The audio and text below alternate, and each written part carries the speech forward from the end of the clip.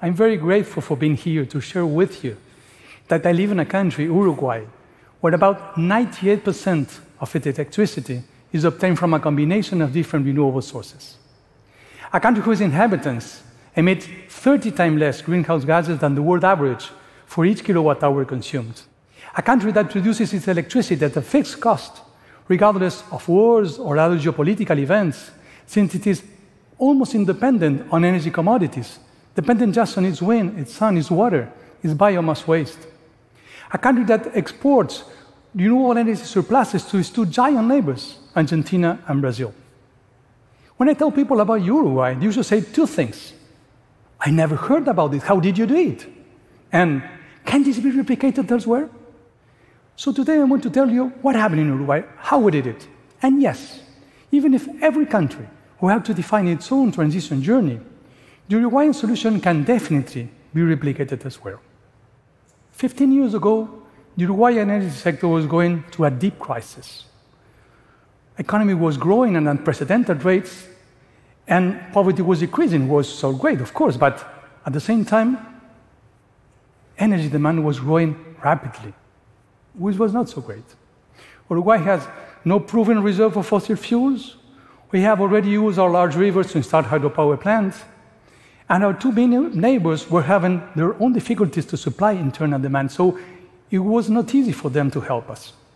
In dry years, when you have to import much more fossil fuels, or we were forced to import electricity from our neighbors at extraordinary prices, cost overruns could be as high as $1 billion. And for a small economy like Uruguay, this is 2% of its GDP. And we're beginning to have blackouts. We're living the perfect storm. But crisis is also opportunity. For most of my life, I was a scientist, a particle physicist, doing research on subjects far removed from the everyday world. But in that particular national energy context, I saw the need to reinvent myself, to get involved in the search for solutions. I began to study the energy issue, to organize seminars, to discuss with different experts, and I realized how complex the energy issue is, how many dimensions it has. Technological and economical dimensions, of course, but also environmental, social, geopolitical, cultural, and even ethical dimensions. I started to write down my thoughts, and almost without realizing it, I ended up with a comprehensive, holistic proposal focused on a just transition to renewable energies with very ambitious goals. And one day, when I was in my office at the university, I received an unexpected call. My proposal had reached the president, and he was inviting me to implement it. Imagine my surprise. He was inviting me to be the political head of our National Energy Agency, what in the United States would be the Secretary of Energy. I accepted, and we immediately began to implement that policy. But before the result could be fully seen, there was an election. Fortunately, the new president, José Mujica, was supportive of what we had started to do, and he asked me to remain in office. But he asked me, one important point, to make this policy to be accepted by all political parties. Patiently, we negotiated with all parties represented in Parliament, and we achieved our goal after accepting some minor changes. Having a long-term policy backed by the entire Uruguayan political system was crucial to make rapid progresses. In just 5 years, we went from a traditional hydrothermal power mix with up to 50% fossil share to an almost completely decarbonized one that already in 2017 was 98% renewable. What makes the Uruguayan case unique is that almost half of that electricity is obtained from non-traditional renewable sources: wind, solar, and sustainable biomass. Wind alone can produce up to 40% of the total electricity consumed in the country in a year, a percentage comparable to the other world wind champion, Denmark. But also 15 or even 20% of our electricity is obtained with sustainable biomass. Uruguay is an agro-industrial country with abundant organic waste that has a lot of energy content, like rice hulls, bagasse, black liquors from pulp mills. They have now ceased to be an environmental liability to become an energy asset. Of course, none of this was easy. We have to innovate. We have to understand that such a power system requires the planning and an operation quite different than the traditional one. Our academics worked for years to design a groundbreaking software to handle energy dispatch specifically designed to manage intermittent sources, such as wind and solar, but also how to use water. This model is based on the probability of occurrence of different weather scenarios based in both a century of historical data and weather forecast. This allows us, for example, to have a prediction of the amount of wind electricity and solar electricity that we're going to have in the grid with a week in advance. And this also allows us to know how and when we have to use water from the dams. Thanks to this disruptive methodology, today in Uruguay, intermittent sources are king. The total installed capacity of wind plus solar is of the order of the total country's peak demand. This means that when we have enough wind and solar, almost 100% of our electricity is just from these two sources alone, in addition to biomass-fired power plant. And this may happen many times during the course of a week. And in those moments, we don't use water from the dams. Hydropower plants only come into play when the sun goes down or when the wind falls.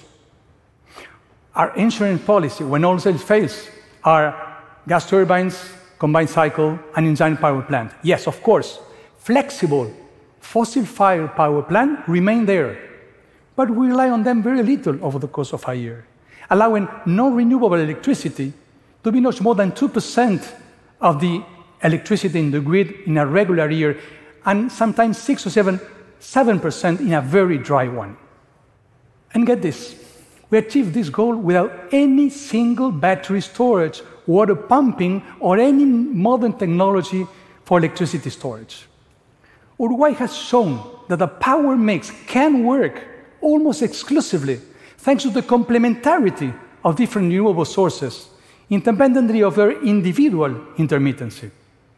And this is perhaps the time for you to ask the question, and what happened to the economy? How much did all this cost? And the answer is even more radical. The cost was negative, if I may put it this way. In fact, we get an impressive positive impact to our economy. To begin with, the total cost to produce electricity all over a year was reduced by almost half. No surprise, renewable energies are the cheapest option today. We went from about $1.1 billion cost to only $600 million today. And this impressive $500 million every year for a country like Uruguay is huge. It's 1% of its GDP. Just for comparison, 1% of United States GDP is about $250 billion annually. Moreover, those tremendous cost overruns that we had in dry years, well, they virtually disappeared. We went from cost overruns of about $1 billion to only 100 to perhaps 200 million a year in a very dry ones.